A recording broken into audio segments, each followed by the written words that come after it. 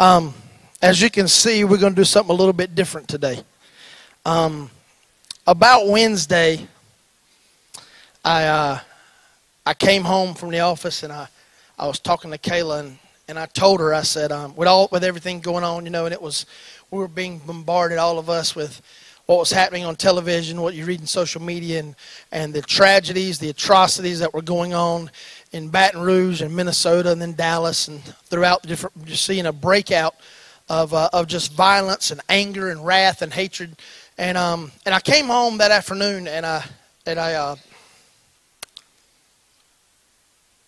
had impressed upon my heart. I told Kayla, I said, God's really, really dealing with me about something. She said, really? I said, yeah. I said, I feel like that to show up Sunday and to have great praise and worship and to preach a word with 3 points and a closing sentence and to shout and go home and pretend like nothing's going on will be a great injustice.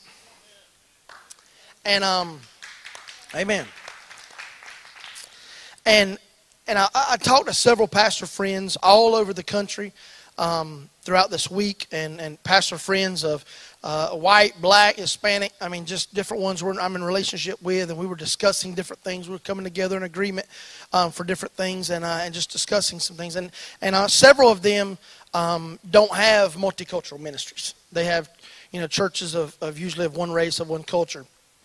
And as I was talking to a couple of them, I kind of started to get the feeling between our conversation that God was speaking in my heart, and then He also speaking through them, that we have a tremendous responsibility here at Kingdom Builders. And that we have been afforded the responsibility and the opportunity to address some things that some ministries couldn't address because we are diverse. I hope you realize that what you see in here on Sunday mornings is not the norm.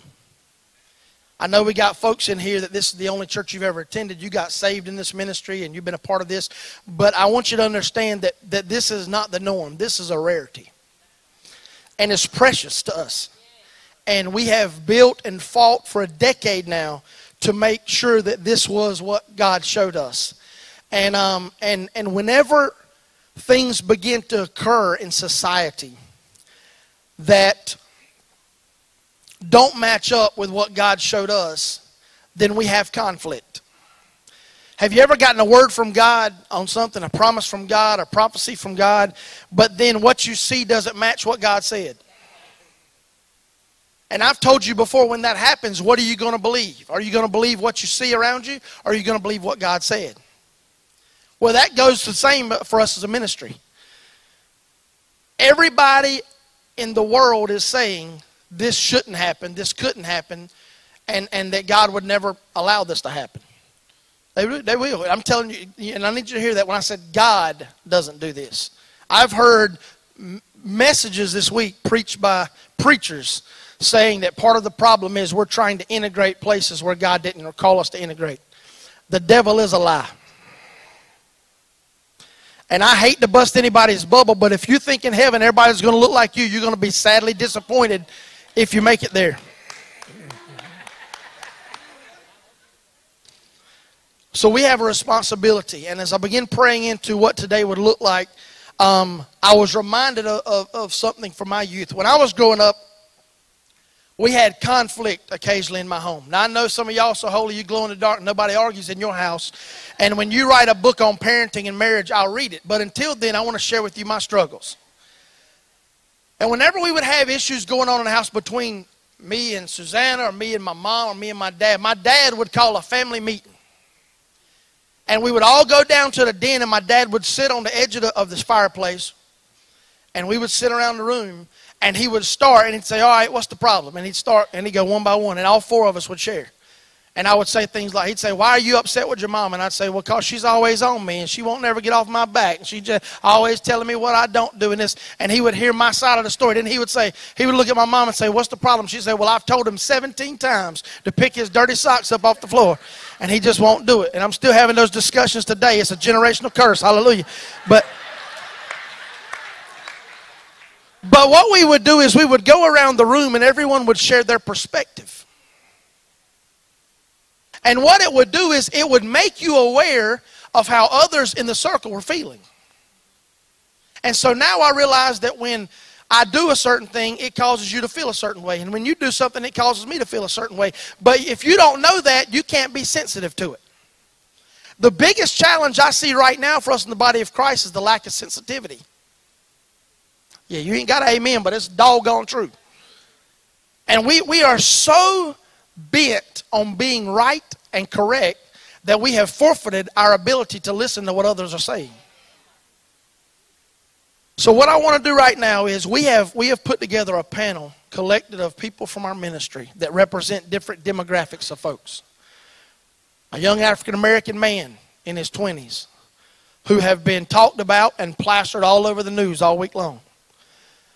A representation of law enforcement, a man who puts his life on the line day after day to provide security and safety for us in our community. A woman who is raising a teenage son in the midst of all this stuff by herself. A couple that when they walk into a room, people want to turn an eye to, or they begin to wink at, or they begin to question because their skin color is different. And on top of that, they've brought children into it. They're working on blending a family. They're blending a family two ways. A gentleman who served on our armed forces and also served in law enforcement. And we know that all the heck that our military catches, even when they come home after serving our great country, how they're villainized and demonized. And a young man that represents the Hispanic community that is oftentimes a voice that is not heard when it comes to our society. I've told them they've got about 3 to 5 minutes apiece to share perspective. If you don't fall in the category that they're speaking about, you don't have any idea what it's like.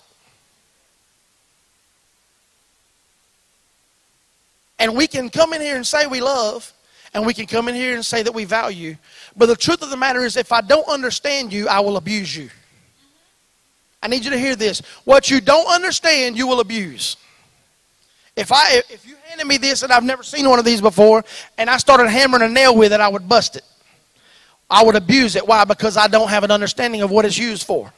But when I have understanding, then I can understand the proper use of something. The key to the body of Christ is that we are the body of Christ. And the hand needs to know how the arm operates, and the arm needs to know how the leg operates, and the leg needs to know how the eyes operate. And it's important for us to have understanding of those that don't look like us but are called to be a part of us. And so here's what we're going to do. I'm going to get the first half of this message is going to be sharing perspective.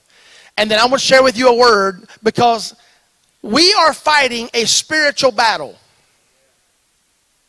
I know you think it's race. It's not race. Racism is a fruit of something that is deeper. And the problem that we have is we're trying to answer spiritual questions with earthly solutions. And we're thinking that if we can get the right person behind a desk, that it doesn't matter who's on the throne. And I want to explain to you and share with you, according to the Word of God today, what our responsibility is. And then we're going to end this thing with a prophetic word that God gave me about this particular gathering of people that is going to, you're going to leave here happy. Does that sound like a plan? Amen? Now listen, I need you to catch this. We're going to talk. This is unrehearsed. This is unscripted. So it may not be all pretty all the time. I need you to hear this though. Open up your mind and open up your heart to what God is saying. And at the end of the day, if there's something in you that doesn't sit well, that is irritated, then that is the opportunity for you to seek out what God's will is according to that thing in your life. If there's something that stirs up some angst in you, then you just, all right, God, what is this? Because when I hear them say this, it stirs something up in me. And the last thing I want to say is this. In a time that we're in, the place you need to turn for information is not the media.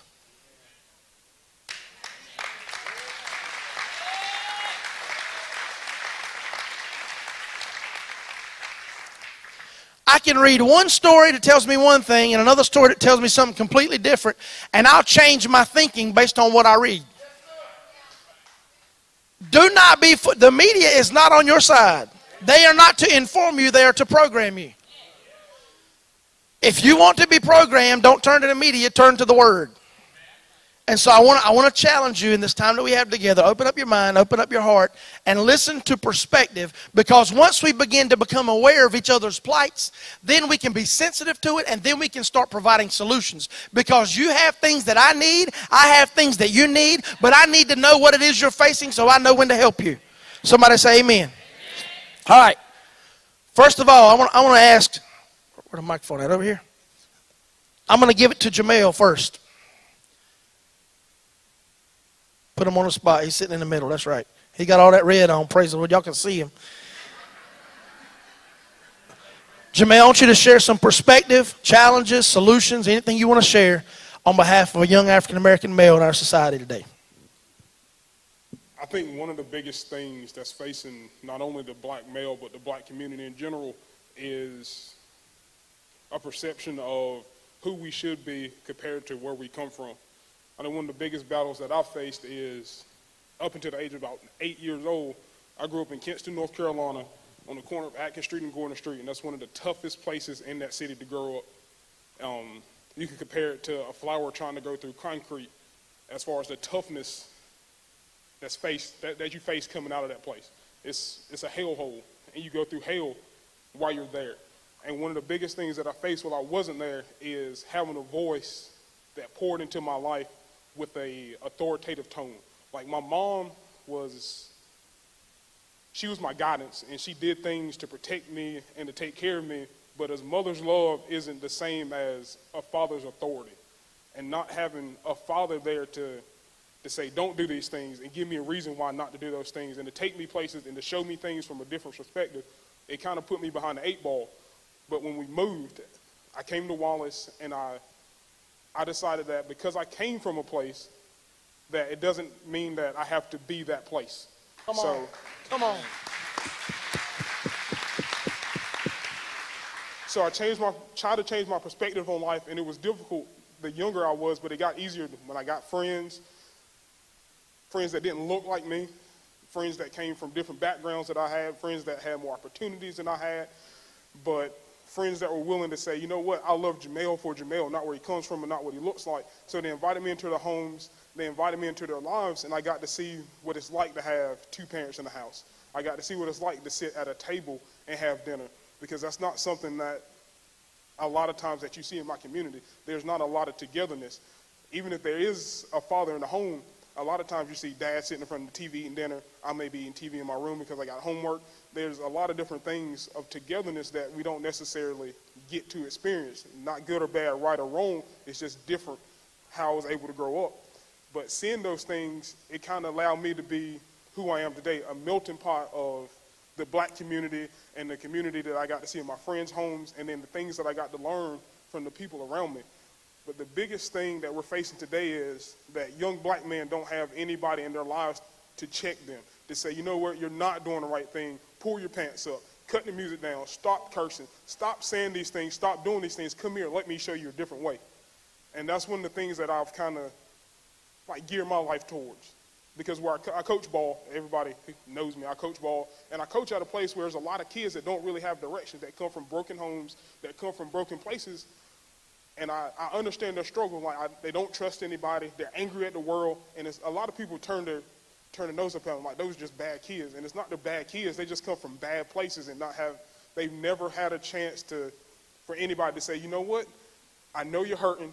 I know those things are bad. And I know that while you're with me, things are good. And I got to send you back to it.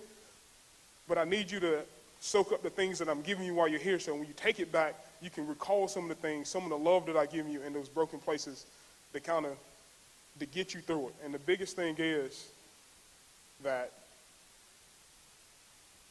what I got to stop doing and what the world really needs to stop doing is looking at people that come from places that are different than us and assuming that because they come from somewhere that's different than us, that they're different than us.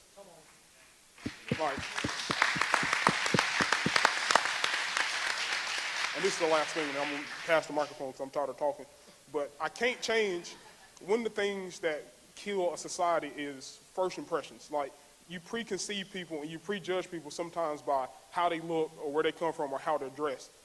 And while I can't change how people perceive a 6'2", 330-pound black man, I can't change your first conception, but I can change the conception that you have of me after that point. And that's my responsibility, not to change how you think of me, but how I portray myself and how I interact with you, so that even though you may begin feeling one way, that you end and leave with a different opinion of who I really am. Amen. Now, amen.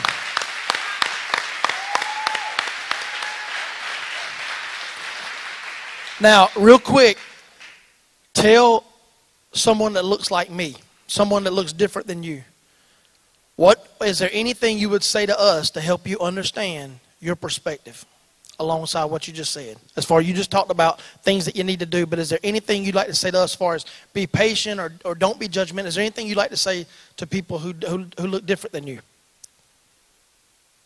Before you write us off, give us a chance to live beyond the racial stereotypes and the things that society not only has trained us to believe about ourselves, but for you to believe about us. Before you allow those things to come into play, give us a chance to show you that we're different than everything that you've always believed. Come on. Good.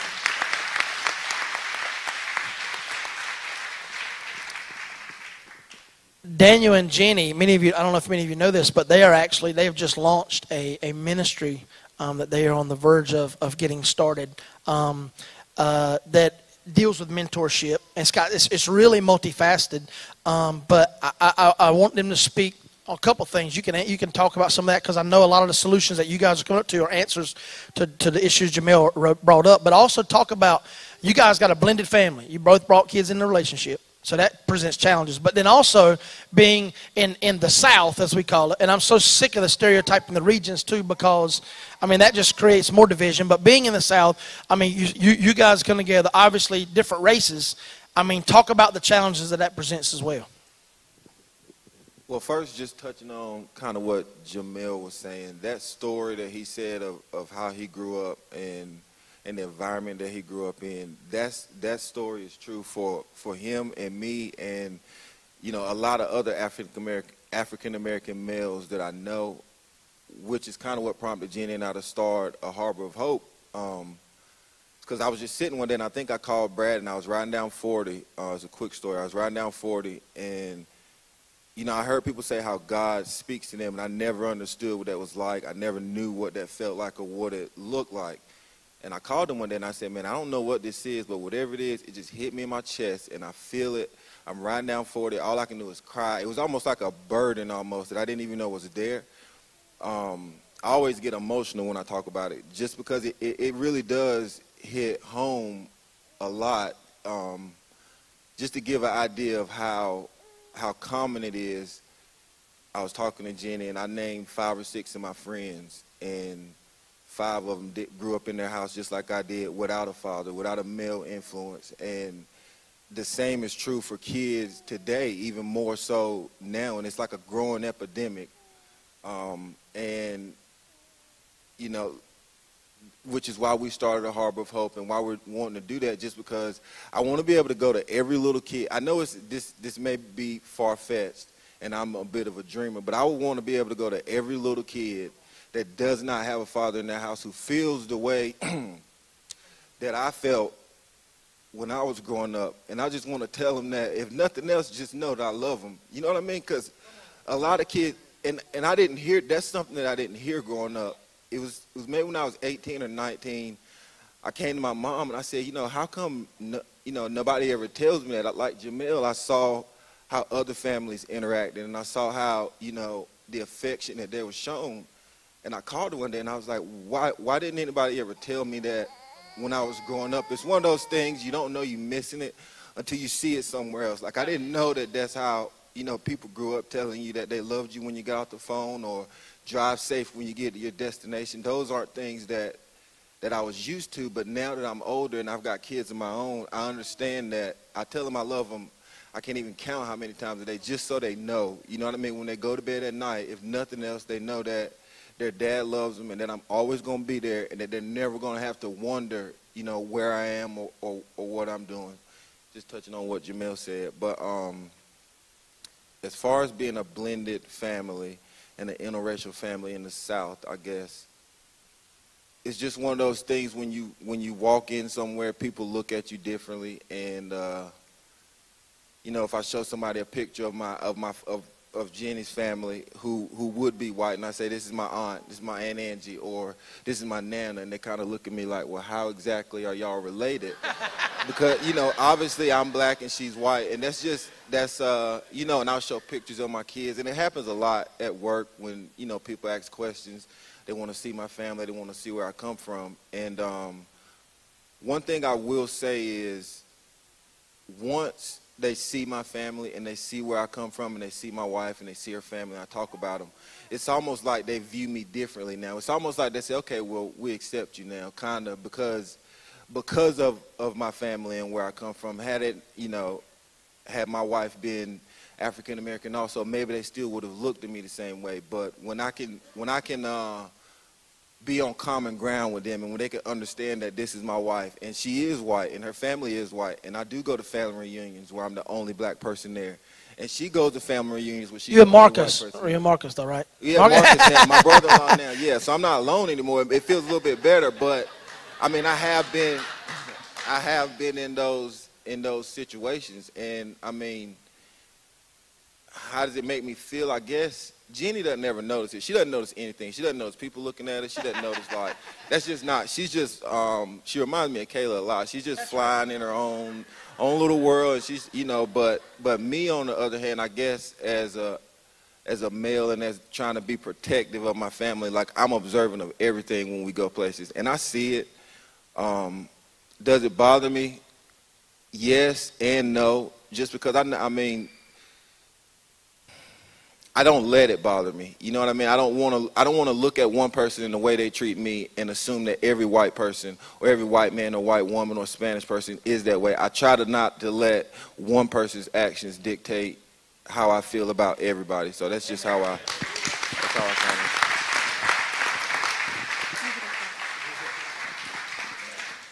He doesn't want anybody but me, so he's anti the nursery. Let's see what I wrote it down. He kind of touched on a harbor of hope, and it's crazy how I've known Daniel since high school, and it's crazy to see how God works.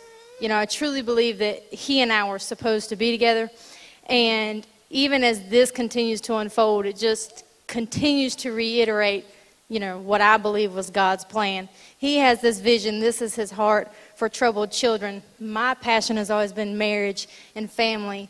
I'm not finished with that degree, but that is my passion. And the way that that is going to continue to come together and mold together and completely operate through that organization for people and their children who are hurting. And I was reading on the way here, and it was talking about, and I just looked up, you know, the effects of fatherlessness in children's lives. And I work with kids, and to see in children's development what may be portrayed as behavior problems most of the time is so much deeper than their behavior. It's rooted in an anger. An anger they don't even know that they're angry. They cannot wrap their heads around, you know, what they're feeling, why they're behaving a certain kind of way. To talk to Daniel some about, you know, his experience as a kid and growing up, and, you know, he talks about it all the time about how he was such a horrible kid. And I told him when he started telling me those things that it was just him being angry, you know, that he couldn't. That's just how children lash out. They cannot say to you, I'm angry about X, Y, and Z, you know, until they get to a certain age. So that's why we want to go for the young kids and be a positive influence for those young children. Amen. Especially the ones that don't have dads. Amen. Thank you, guys. Thank you.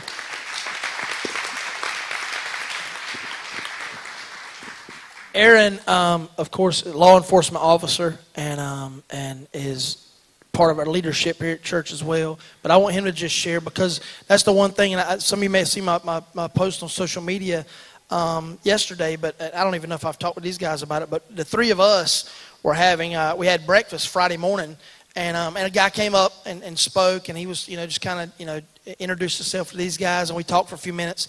And then I happened to run into this guy yesterday, and he just asked me, he said, now, who were the two guys you were having breakfast with? And I shared with him, and I was explaining who they were. They're part of our church. And I said, and I talked about Jamel's leader of our outreach, and I'm doing basketball camp, and I talked about Aaron was a law enforcement officer, and I had not really thought about it. He stopped, and he said, well, that's kind of ironic this week that you were having breakfast with a law enforcement officer and a young black male, which are the two people that the media is pitted against each other all week long. And I looked at him respectfully, and I said, and he said, that's kind of ironic. And I said, with all due respect, it's not ironic, it's intentional.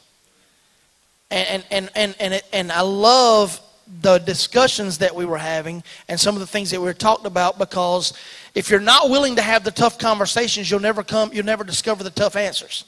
If you're not asking the right questions, you're not going to come up with the correct answers. So I've asked him to share, because this week, at the beginning of the week, we saw so much scrutiny placed on the men and women that uphold the law and just talk about everything, negative about it. And then we saw the tragedy that occurred in Dallas. And I just want him to speak on what it's like from a law enforcement perspective, on what it's like to get up in the morning and to serve people that sometimes you don't have any idea what the day holds for you. So Aaron, if you would just share that. Yeah, so when I think of law enforcement, I think the basis of is servanthood, is being there for people when they need you most. When somebody calls 911 and they say, hey, look, I need some help, we in law enforcement is who goes.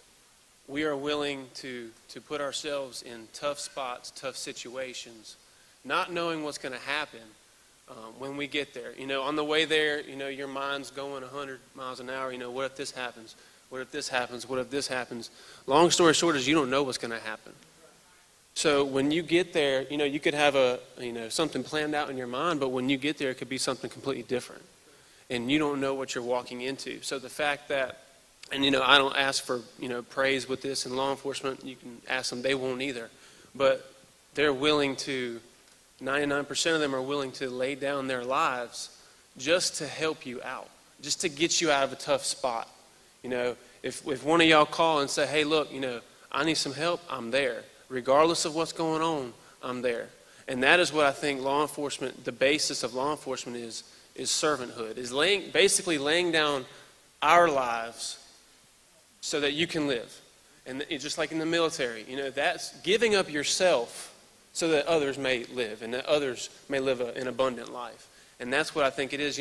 We get a misconceived concept that, sometimes we just, we arrest people and we take them to jail and that's it. And sometimes that's what it looks like. But truth be told is we care about people, because when you realize that these are actual people that you're dealing with, they're just like you. So when you go to a bad call, and you end up taking somebody to jail, somebody would just throw them in jail and be done with it and walk away. But I can't do that. I look and I'm like, that's an actual person. They have an actual heart. Right. They're just like me. I'm no better than them that they're in handcuffs. Everybody is covered. I don't see black. I don't see white. I see red. And that's the color that Jesus shed for all of us in here.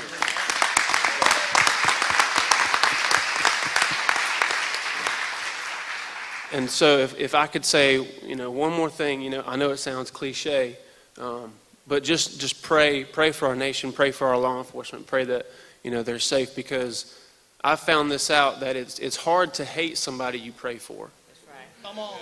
Amen. It's hard to hate somebody you pray for, because I've known firsthand what that's like. I've held stuff in on my heart towards people that I've very disliked. And God told me, He said, why don't you pray for him? And I was like, I'm not going to pray for him. But I did, and then I looked at him in a different light. Because when I started to pray for him, walls began to come down, and grace began to come down, and love began to come down, and then I looked at him in a different light. And so if you're feeling resent towards somebody, and you're not really feeling them, just try praying for them. Because when you pray, I promise you, you will not be able to look at that person the same ever again. Amen.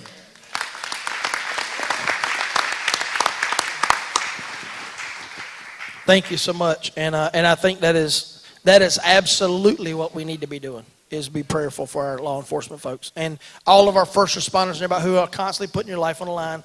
And I say on behalf of the citizens, thank you. Thank you for what you do. Thank you for law enforcement. Thank you. And I declare that those of us who are seeing according to the Spirit will not judge the majority according to one or two bad ones, or one or two bad situations. I hope you know that we appreciate all that you guys do. So thank you for that. Omar, talk to us about what it's like to be as a representation of the Hispanic community that we've seen, especially in our region, an influx of over the last decade or two, and the challenges that go along with it, and then maybe the perception that you would like people to see so that it could kind of shift our perspective when we think about people in the Hispanic community. I think being Hispanic in America today, it's a really unique position because, although, you have the difference in the white culture and the, African American culture, Hispanic culture is weird in the sense that we can be foreigners in our own home. We can be foreigners in our own country, and I think that's a unique challenge. It's something nobody else has. Nobody can look at a African American and say, you don't belong here. But you can be an American citizen born here in the United States of Hispanic parents and feel like you don't belong here.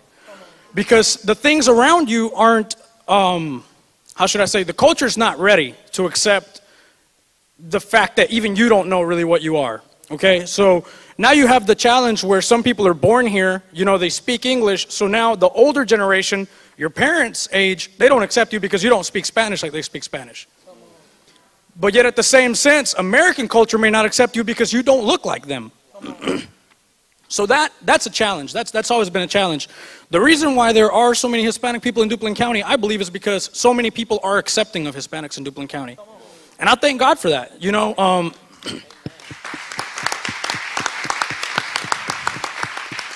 I mean, seriously, this is probably one of the places where there's least judgment as far as that's concerned. I feel in my heart, I've always felt that way. I fully identify with American culture. I fully identify with the South, But I've been one of the lucky ones. I got here early enough where, as you can tell, I speak English. Second of all, I don't have an accent. If I speak to you over the phone, you may think it's a white man ordering that pizza, So I'm lucky. And it's easy for me to explain to you, hey, I have the same ambitions as you. I have the same desires as you. I have the same dreams as you. It's easy for me to do that, but there's some people who can't. And I think the biggest thing is going to be to have patience. Be patient with these people who are 40 years old, removed from their home, and we don't have the advantage of inheriting anything. I think that's one thing that I don't think people are sensitive about. My father was not born here. His father was not born here. His father cannot inherit anything to him. He starts from zero.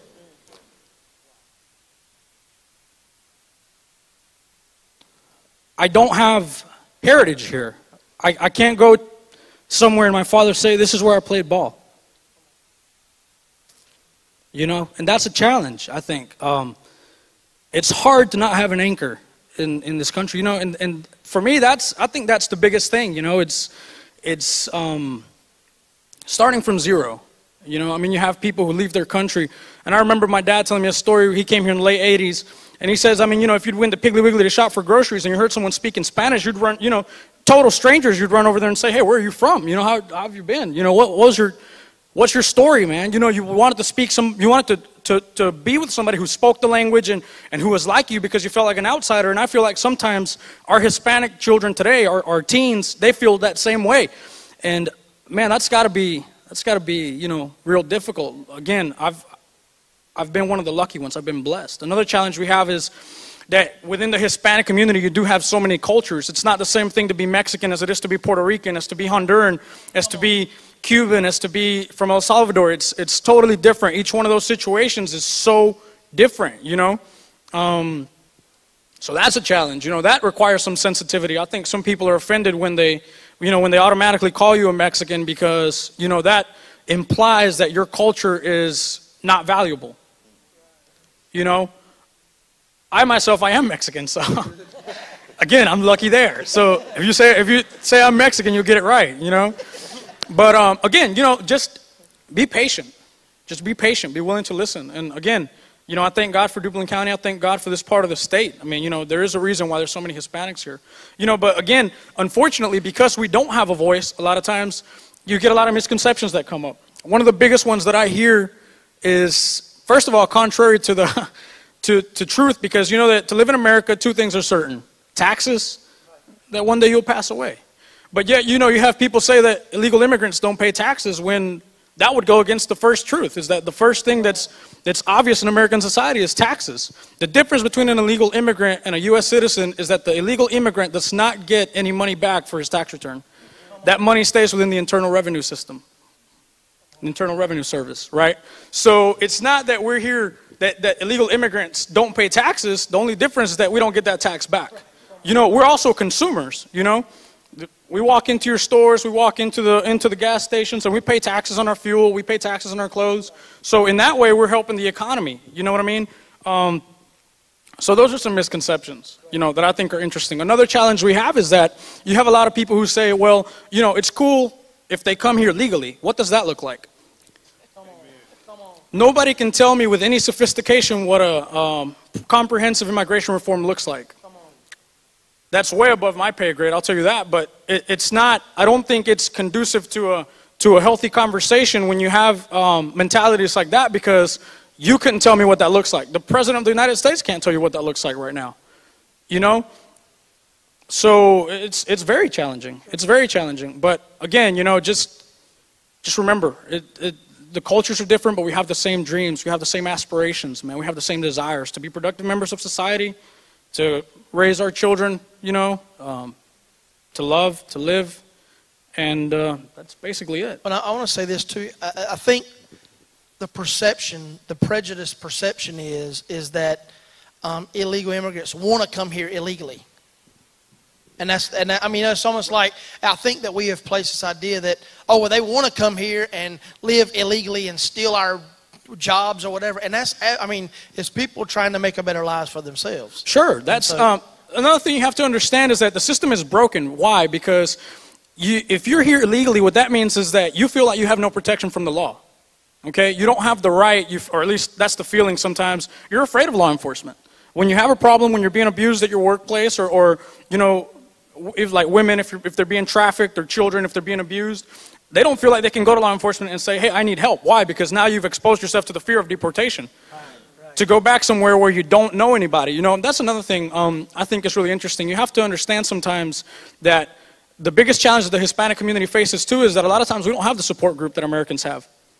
You know, because a lot of times who may have come over was mom and dad and you. So they don't have uncle to leave you with. They don't have grandma to help or watch you after school.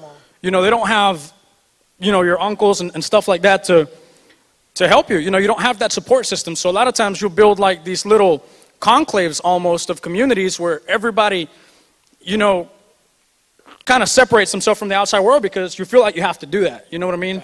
So. Well, and what I hear you saying though, for everybody that is not Hispanic, is be patient. I mean, be patient and be sensitive. I mean, basically, I mean, yeah. You know, and you know, just talk to people, man. Talk to people. I think, you know, my generation especially, we have absolutely no issue with you asking us, like, so where are you from? A lot of people tell you I'm from Kenansville, but it's okay to dig deeper. You know, I've got a good friend. I said, where are you from? He said, I'm from Kenansville. I said, where are you really from? You know, where's your family from? You know, and that's not a problem because, or at least I feel like my generation, man, we're so open about it now. You know, we do feel comfortable, especially in this part of the country, man. I don't know that there's anywhere else in the country where you can be so open about your, you know, your culture and what you think and what you feel as far as, you know, Hispanics and you know, I thank God for that. But amen. Thank you, Omar. Thank you so much. Benita, speak to us about what it's like being a single-parent home, raising at this point, a teenager, and he's a young African-American male at that. But speak if you would, from the perspective of being a single parent. Well, for me, I haven't always been a single parent. 5 years into my marriage, or 7 years into my marriage, I became a single parent with G being 5 years old. The first thing you have to do, I feel, even together or apart is given back to God. And that's what I did at first. Then whenever we became separated and everything, I knew as a single parent that I had to be a parent first. A lot of people feel that, they can be their kid's best friend or whatever, but the only way that I knew to keep him on the direct path was to be a parent. Probably not the best parent, and that's what he and I shared even just last week. I told him, I said, I believe you have a bad mom, or you probably think you got the worst mom. And he actually said to me, Mom, you're not mean. You just want me to do the correct things. So I just feel that every parent that may not have the father in the home, to remember first that you are a parent first. Stop trying to be their buddies and stop trying to let them get off the hook with certain things. There are chores that need to be done. Make sure that they get them done. Make sure that you have the same perspective as if there were two parents in the home, because that's the role that you actually play.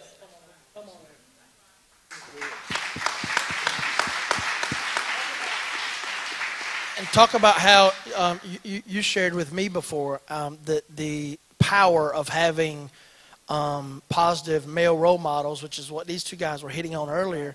Talk about the power of that, because you've seen that operate in G's life. So if you would just speak to that. Well, the first thing I always taught G, he never knew color. That was the first thing in life. He didn't know an African-American person. He just thought we were all brown, And that's what he would say. He said, Mama, you mean the white person or the brown person? And my whole perspective there was, it doesn't matter who the person is. It matters what they're trying to instill in you. And here at Kingdom Builders, I've been here for 9.5 years. This is basically our life. I've had people that come up to me and just mentor into G things that I know that I couldn't do as a female. He has a whole lot of role models here, and I thank you all for that. He's not the type of person that would just not listen to you and turn away from you. But anything that you have to instill in him, he will listen to you. Amen. You got a fine young man, too. I hope you know that. Praise God. And last but not least, I've asked Pastor Lewis to speak on behalf of military. I read an article a couple of days ago it blew me away, talking about veterans, people who served this country during wartime, who were struggling to get benefits. And I'm not trying to make this a political thing. What I'm trying to I believe sometimes that becomes a forgotten people group that we as a society, because when we are during times of peace, and I know that's a relative term, but when we're not literally in your face war with another country, that those people can oftentimes be forgotten, and the sacrifice that they gave, and the sacrifices that they made, and the sacrifices many families have given up for the freedom of this country, that oftentimes not only are those people not valued appropriately, but even sometimes they're villainized because we don't agree with the decision that was made to go to war in the first place. And so what I've asked him to do is kind of speak on behalf of people representing the military on their perspective and what we can do as a society to make sure that we not only value and embrace the sacrifices, but that we make sure that we take care of people that took care of us. Oh, yeah. Well, I'll address that first. But it's just amazing to me. Let me say this before I go walk into that part of it.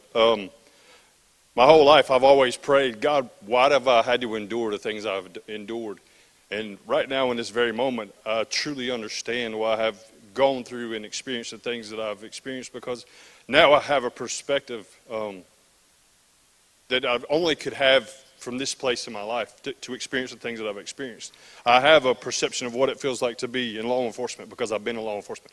I have a perception to know what it feels like to be incarcerated because I've been incarcerated. I have that perception and the ability to understand what it feels like to fear law enforcement, even as a white male, to when the guys get behind you with the blue lights or you interact with some of them, to say, oh, because you're a convicted felon and it pops up on that computer, then there's a fear that comes into you that can't be even described unless you experience it.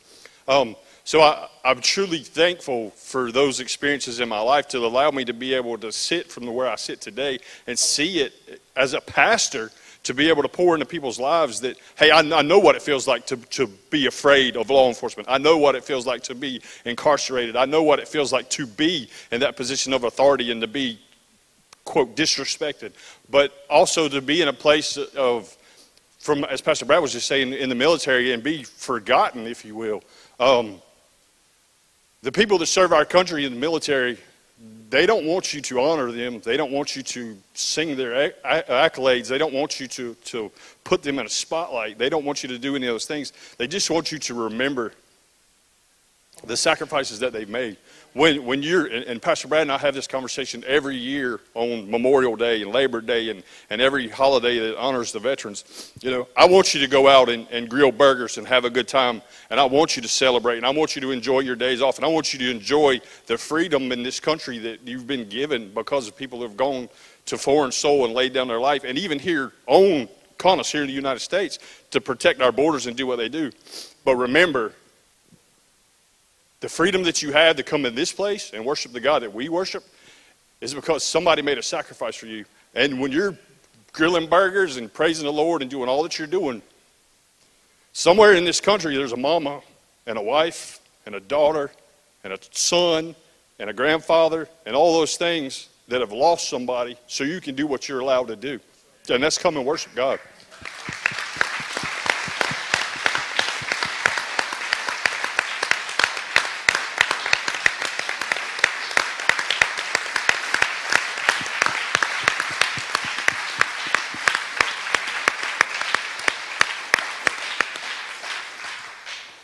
Let me say this, and then I'll give the microphone up.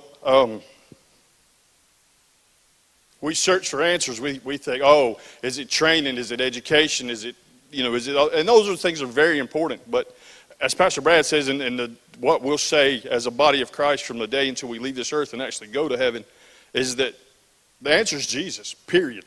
You know what I mean? That is the bottom line, final answer is Jesus Christ. And then that unconditional love that comes with that. I'm gonna be completely transparent with you. 5 years ago, 10 years ago, before I had an encounter with Jesus Christ, I hated people. And I didn't hate you because of your skin color. I didn't hate you because of your ethnic background. I didn't hate you because of your social status. Because of the empowerment of the enemy that had hardened my heart, I hated people, period. And I didn't care. You could be as nice to me, as sweet as you, but in the end, there was a darkness that had overcome my heart that allowed me to hate people, period. I didn't want to be in your presence. I didn't want to interact with you. I didn't want to do all those things. But when I had my interaction with Jesus Christ, he took all that away from me. And the reason I get so emotional and the reason I get so sissified or whatever you want to call it, it's because I know the love of Jesus Christ and I know what it did in my life. And now I don't care.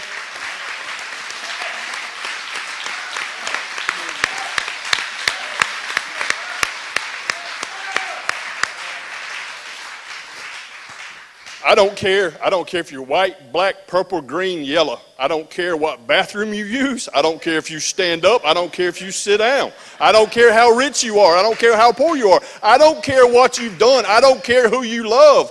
I know that in your heart, if you accept Jesus Christ, immediately you become a child of God, and that's it. That's final, period. And I love you, and I will lay down my life just like everybody in here I feel like will, because we are brothers and sisters in Jesus Christ. And the rest doesn't matter. It really doesn't matter. You're my brother, you're my sister, and I love you just like God loves you with an unconditional love that I will never be able to explain. Amen? Amen. Well, y'all just put your hands together for our panel.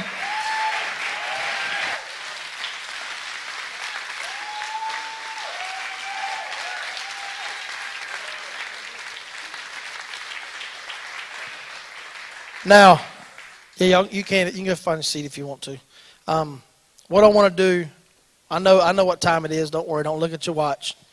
We're going to get out of here. I just want to share something with you because I need you to understand something.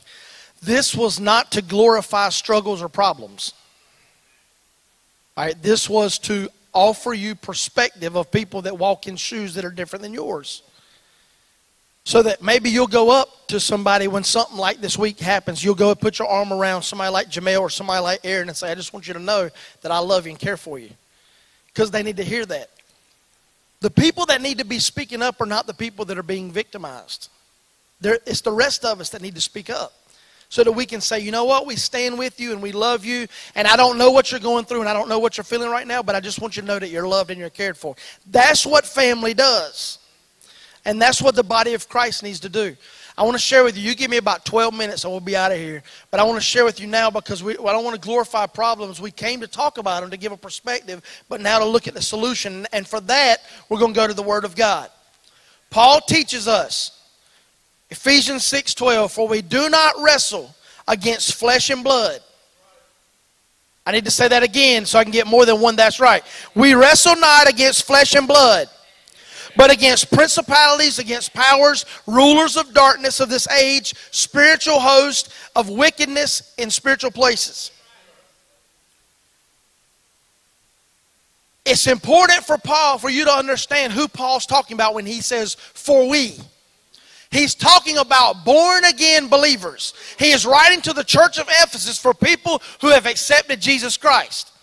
And he says, for we, for those who are believers in Jesus, we wrestle not against flesh and blood. Okay, so, I know you've heard that statement 1,000 times. You've read this scripture, but I need you to hear this.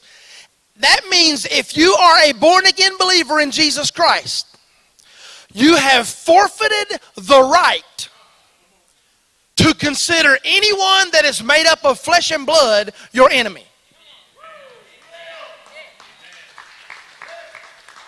Do you understand the significance of that? If you are a child of God, Paul says, if you are, for we, believers in Jesus, wrestle not against flesh and blood. Your enemy is not flesh and blood. That's flesh of any color. Any blood. I don't care what your blood type is. I don't care what your skin color is. If you are a born-again believer in Christ Jesus, your enemy is not a person. If you are a young black male, your enemy is not the law enforcement.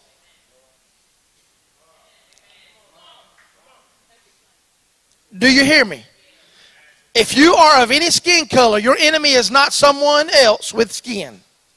It's against a spirit. The racism, the racial tension that's going on is a fruit of a spiritual battle that is taking place in the unseen. That's what Paul is saying. Paul is saying, guys, what you see is not the real battle. That's an acting out of what's going on in the spirit. And you don't change the behavior to fix the problem. You go to the root.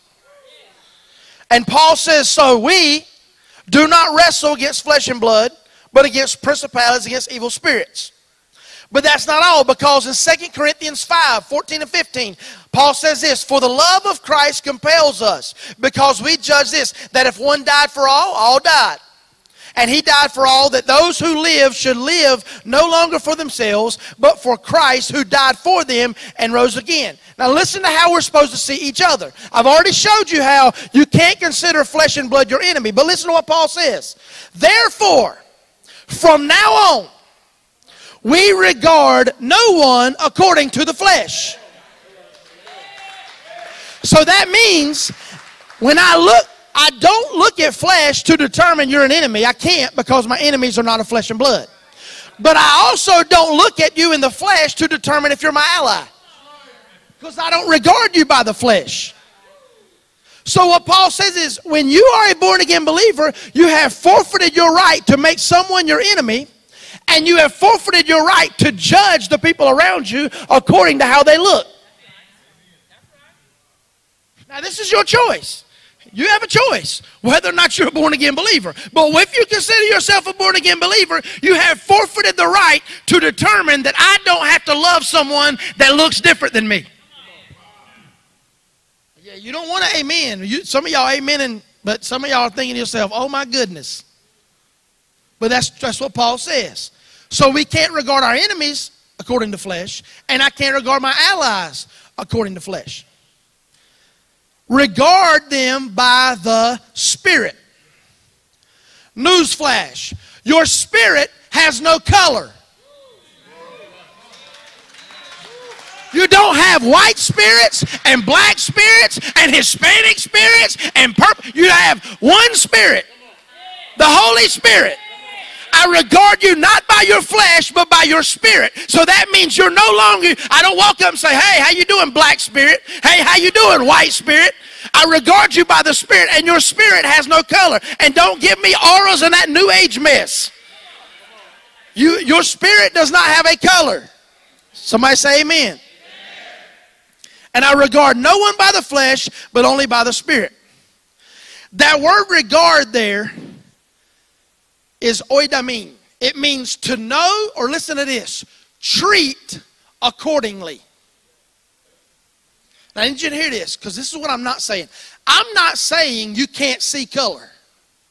See, I think sometimes we say things that sound good, and with good intention we mean them, but we say things like, I don't see color.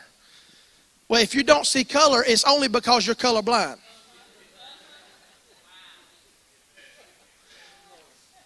And the object is not to become colorblind. The object is not for me to see you as something that you're not. The object, he doesn't say see them according to their spirit. He says regard them, treat them. So I need you to catch this. It's okay for you to see color. It's not okay for you to treat someone according to their color. And I need to set this straight, because some people in the body, see, and here's why you need to know this, because some of you are frustrated because you're trying your best not to see color, but you're seeing color. It's okay to see color. Listen, it's actually a prejudice act when I try not to see your color. Because what I'm saying is, if I see Warren as a black man, that's some kind of insult. That's not an insult, because it's not an insult to be a black man. It's an insult if I treat you different because you're a black man. I am preaching up in here.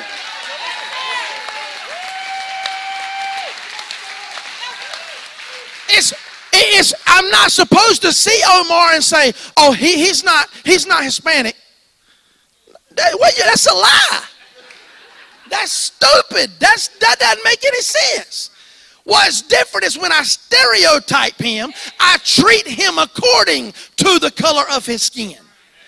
Paul says, do not treat anyone different because of their skin, because that's what we treat people according to their spirit, not of their flesh. Am I helping anybody?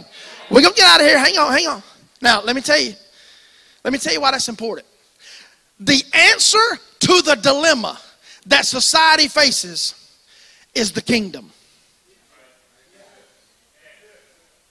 The kingdom is the government that Jesus established.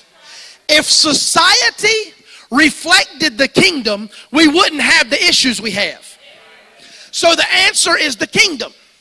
But let me tell you why it's important that we understand our enemies are not made of flesh and blood. We don't see our allies as flesh and blood. We don't even see ourselves according to the flesh. Listen why. Listen what Paul says in 1 Corinthians 15:50. Flesh and blood cannot inherit the kingdom. So you cannot operate in the kingdom if you still regard those by the flesh. I must be in the spirit to operate in the kingdom.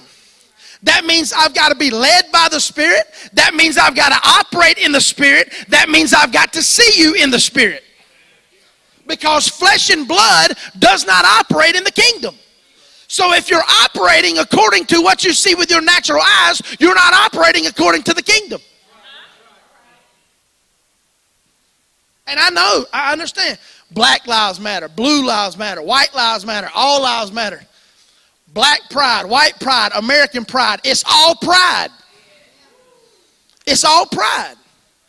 And it's okay to be proud of our roots. But the moment you begin to esteem value, I'm going to speak. You ain't got an amen. You can get up and leave if you want to, but I'm going to say this. It's not okay for me to make my decisions and treat you according to my heritage. It's not okay for me to think because your skin color is darker than mine that you're of lesser value. Because people who used to look like me and used to treat people who used to look like you in a different way. I can't see you of lesser value because of what somebody did that I ain't never even met. Now, hold on. In the same token, if you treat me different because of the stories you read that are true about the way people like me treated people like you, then you're also operating according to the flesh, not of the kingdom. And what I'm doing is I'm saying if I'm going to abide by the kingdom, I've got to forfeit my right to treat you according to how you look.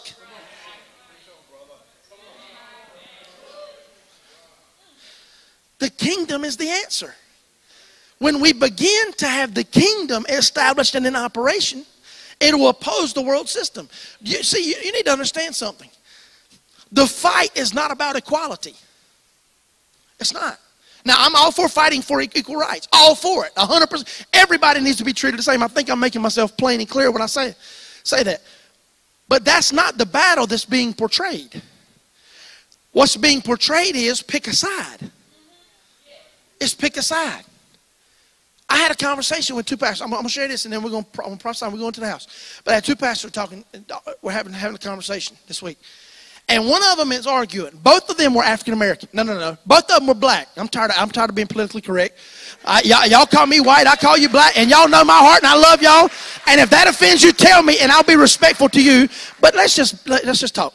All right. And I know that's not your color. That's just how you recognize in society. It ain't nothing. If that offends you, put on some makeup. Hallelujah. Anyway. Listen. Both of these guys are black. One of them got mad and said, it's offensive to me when I post a message talking about Black Lives Matter, and then someone else posts one that says all lives matter. And the other guy said, well, that doesn't make any sense because you're upset when people say all lives matter when you're saying Black Lives Matter and black lives are a part of all lives. And I interjected as the white guy. Third party. Here's what I said. I said, hey guys, listen, both of you are right. Because what happens is when someone who is upset sees a post about Black Lives Matter, they respond with all lives matter as a rebuttal to Black Lives Matter. And that's wrong. I'm sorry. That's wrong. All lives do matter. And I don't think anybody's arguing that they don't.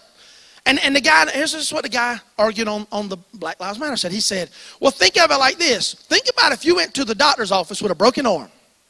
And you said, I have a broken arm. And the guy said, well, I can't fix it because all the other bones are fine. All bones matter, not just the broken bone. And I said, man, that's a good point. And then listen what the other guy said. The other guy said, oh, yeah, but that would work if all the other bones weren't broken. He said, so when you make that statement, what you're saying is that black lives are the only lives that are being attacked. He said, so that analogy works if all the other ones are functioning properly. He said, but Christians' lives matter, and they're being persecuted. Jews matter, they're being persecuted. Lord knows the Hispanic population is being hurt. They matter. He said, blue lives matter. And he said, see, all these people are hurting. So, and I said, you know what? Y'all both right. I don't know how that works, but y'all both right. Here's the problem. It's all about heart, though. If you get mad when somebody says Black Lives Matter, then you need to ask yourself, why am I mad? Now, if they look at you, and I've not heard anybody say this, and they may be, because we got some jacked up, crazy folk out there on social media and on TV and everywhere else. So I'm not saying they ain't saying it, but if somebody looks at you and says, Black Lives Matter, no other lives matter, then you can get upset. If somebody looks at you and say all lives matter except Black Lives Matter, then you can get upset. But if they don't say those things, quit getting upset over something that they're not saying. Am I helping anybody? Because we are the most easily offended people I've ever seen in my life. And the last thing I want to say, and then we're going to prophesy, is this. You are not deciding. Okay, this week it's been portrayed. Here's what there was a line drawn in the sand. And I'm going to be honest with you, by media, which is being run by the enemy. And here's the line. And they said, all right, pick a side. Black, law enforcement. And we have almost felt pushed to pick a side. And the thing is most of the people that we are trying to pick a side for, these people over here don't have angst with these people over here. Are there some? Yeah. And they're the ones that we always highlight, and they're the ones that the news interviews. You notice the news people don't ever interview somebody that's got any sense? And I tell you, I was out here, these people started shooting at me crazy. But that's what these people get. You see on both sides. I mean, they interview the hooligans. Why? Because they're trying to promote division. That's the truth. We're not picking sides. We're not. The moment we're trying to, that our motivation becomes who's right and who's wrong is the moment we're out of order. You know what Jesus said? He said, love them. Love them. Love them all. Love them. What if they don't love us? What if they start shooting? What if they do? Love them. Now, you ain't got to sit there and hold hands with them while they're shooting you. But you got to love them. Well, I don't want to love them. They're against me. They don't believe in God. I don't care. He didn't say love those who believe in me. He didn't say love those who are like you. He didn't say love those who are exactly like you. He said love. Love one another. You know why? Because love always wins. Now, let me tell you why this is important. We're going home. Good Lord, we're going home. Hallelujah. Black church matters. That's why we're staying late. Praise God. All you white people ain't never been to black church, you ain't going to get that. But just ask somebody. Listen.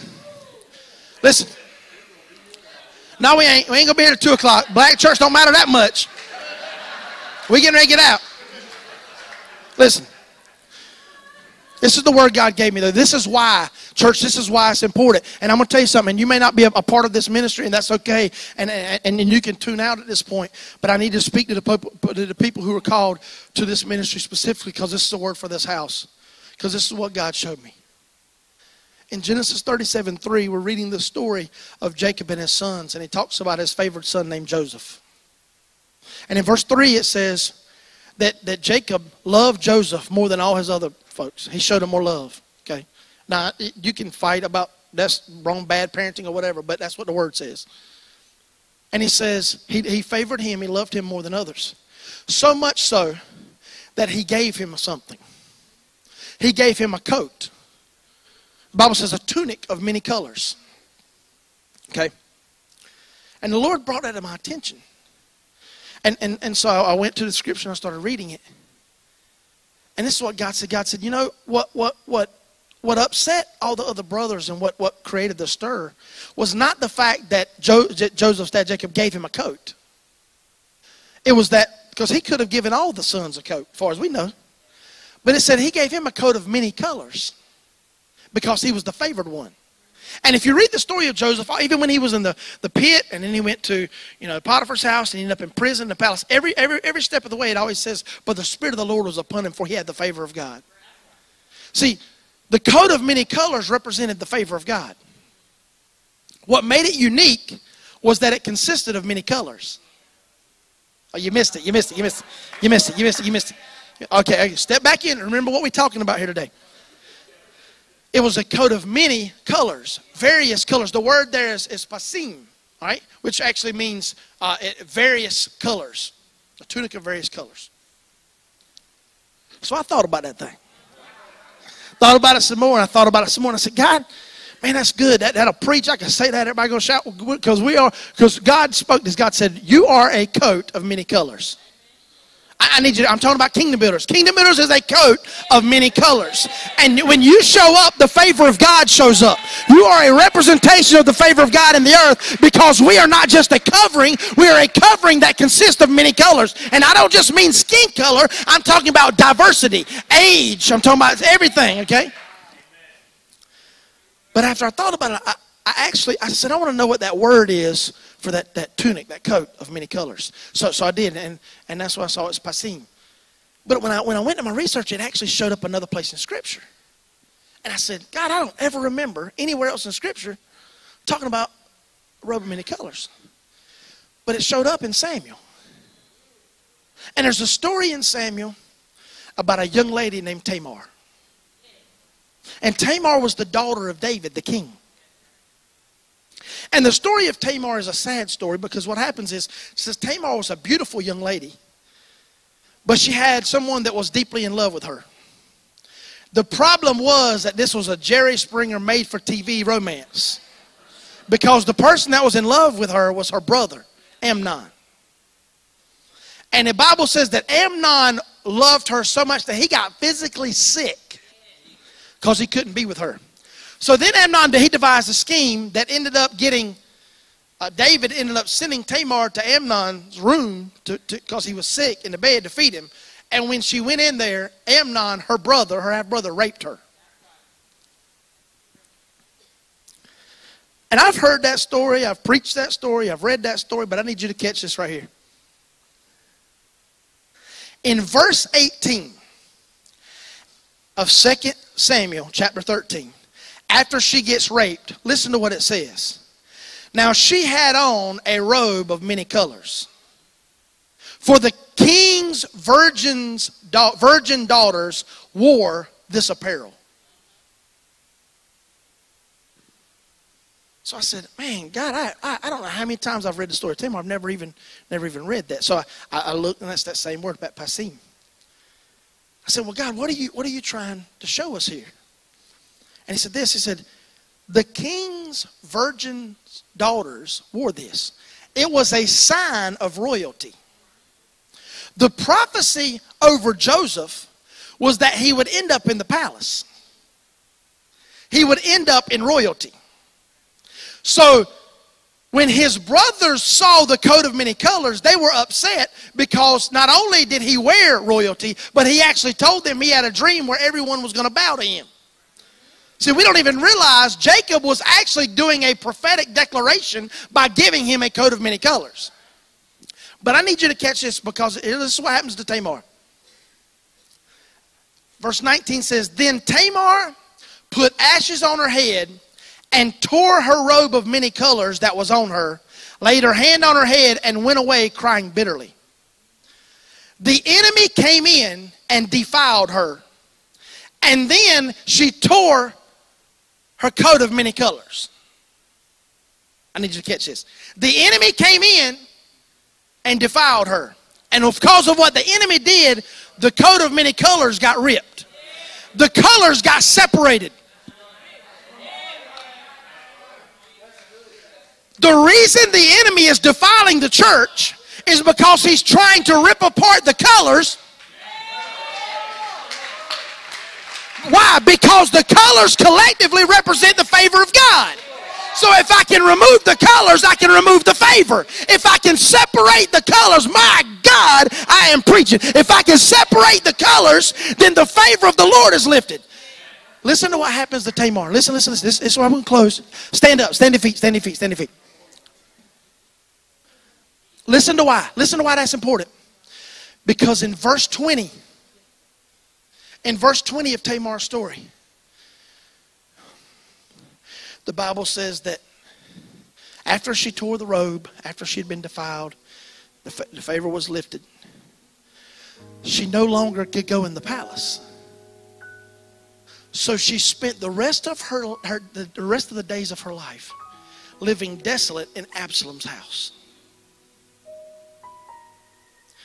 She lost the favor, so she lost access to the palace. The palace is the king's domain.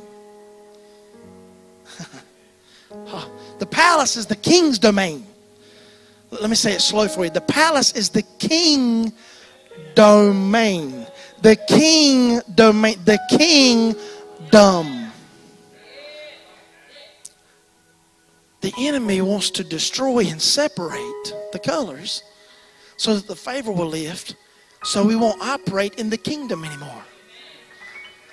And if the church isn't careful, see, we've got the power. Greater is he that's in us than he that's in the world. Collectively, we have the power. But if we're not careful and we allow the enemy to separate the colors, separate the diversities, then we're going to lose the access that we have to operate in the kingdom. David said it best in the 133rd Psalm, he said, where brethren dwell together in unity, there's a commanded blessing of God. Do you know the reason why I will not allow what's going on outside these four walls in our country today, this week, in this time, to destroy what we have worked so hard to see God build in this place? It's because we are going to operate under the favor of God, the commanded blessing of God.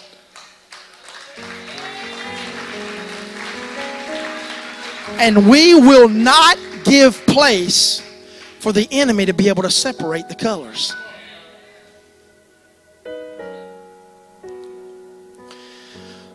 The colors followed Joseph because he never let the enemy get to his heart. The enemy got to Tamar's heart. When she was defiled, she could not relinquish her shame to the point where she would be restored back. It wasn't her fault. Can I just tell you that? She didn't make a bad decision. She was a victim. When you become victimized, you have a choice. I need you to hear me. You have a choice when you're victimized. Do I walk away and say, well, that's it. It happened to me. I got profiled. I got abused. I got left out. I got judged. I got prejudiced against. So I'm out. I'm disqualified. Or do we hold faith like Joseph and say, you know what, God, I know what you showed me. You showed me a palace. You favored me. You promised me, but I'm in a pit. You showed me, you told me, but I'm in a prison. I'm forsaken, I'm forgotten. How can this be when you've shown me? But he held on to his faith. And even though he went up and down the roller coaster, he ended up in the palace exactly where God called him to be. So the moral of the story is this: you can allow the attacks of the enemy to make you bitter, or you can allow them to make you better. And if we will set aside our differences, if we will recognize that our enemy is not in a person, and if we will regard each other by the Spirit, then we can operate in the kingdom and we can see the fullness of everything that God promised us come to pass. How about put your hands together and give God some praise?